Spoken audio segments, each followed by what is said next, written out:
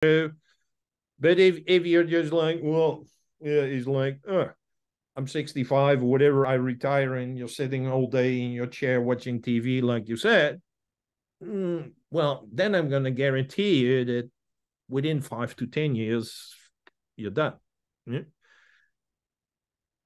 But I'm very inspired by, look at interviews with David Attenborough. The guy's in his 90s. Yeah, I've heard Incredible. podcasts with professors who were in the 90s and said, no, I finished this another book. Yeah. This morning I was listening to an interview with Ken Wilber. He's the guy about integral theory.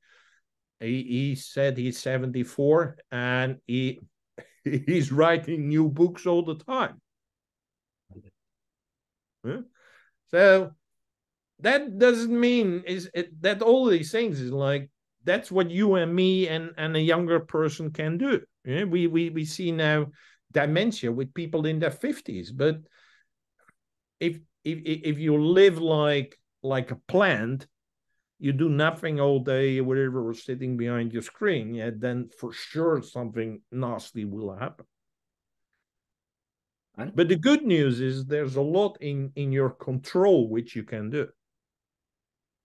But you need to do it from a young age, as young as possible. If you haven't followed your curiosity, if you haven't learned anything new since you left school and now you're in your 60s, and when I say is, well, you gotta learn new stuff or whatever, well, then it is very hard, if not impossible.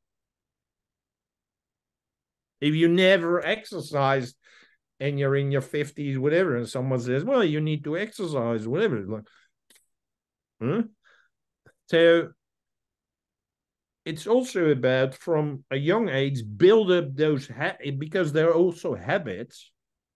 And if you build up those habits, it's very easy to continue doing that.